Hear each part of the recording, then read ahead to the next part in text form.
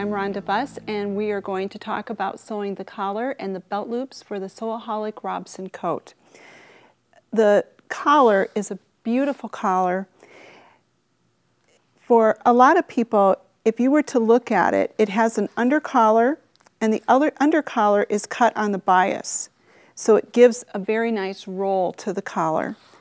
The top collar is cut on the straight of grain. When you match the two together, if you haven't had a lot of experience with sewing collars, you might think that this is a mistake. It's not a mistake at all. What happens is you pin this together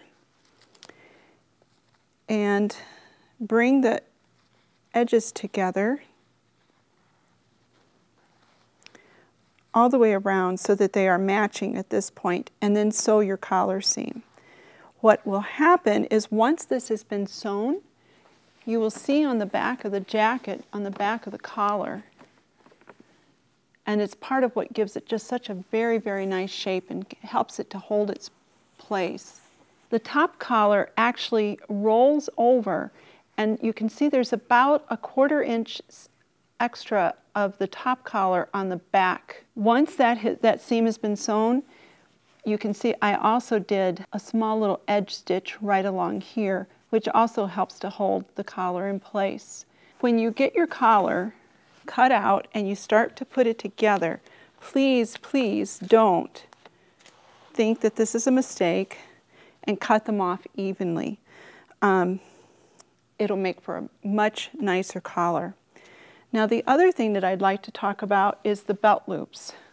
Of course, this is a traditional on a trench coat. Belt loops are a must to have with the tie. So the seam allowances on this coat, unless they're otherwise specified, are 5/8 inch wide seams. So this is the belt loop pattern piece, and I've stitched it with a 5/8 inch seam allowance. Once that's stitched, you'll then trim the seam down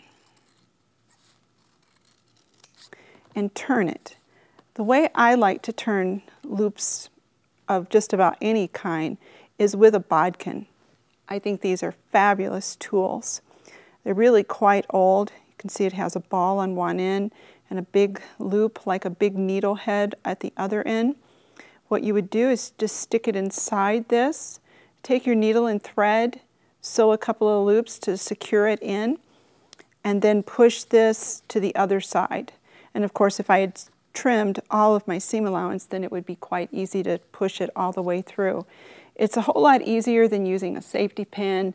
A lot of the loop turners, this is just my favorite, and they're not expensive. You can find them at your local fabric store quite easily.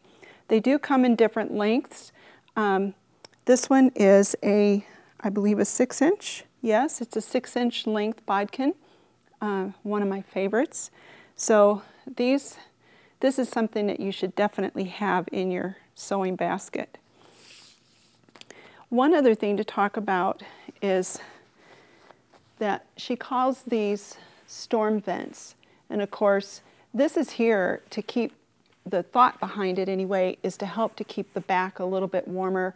You know, if you're out in the rain, it helps to shed the rain away so that you don't get wet underneath. Really and truly, it makes for just a lovely accent piece for the coat. When you sew this together, what's nice is it's lined on both sides, and then the epaulettes are sewn at the shoulders. This piece is then basted onto the coat prior to sewing the collar and the facing on. One last thing that I would like to talk about are the sleeves. The sleeves have a very nice detail with the tab. It's a little bit difficult to mess it up, but just in case, you'll note that there are notches on the side of the sleeve, and the tab is matched exactly to those notches. The one thing you want to remember is that this tab should go around the arm toward the back. You don't want it coming around toward the front. And here's one that's been finished. The back seams, or the underarm seams, have all been top stitched.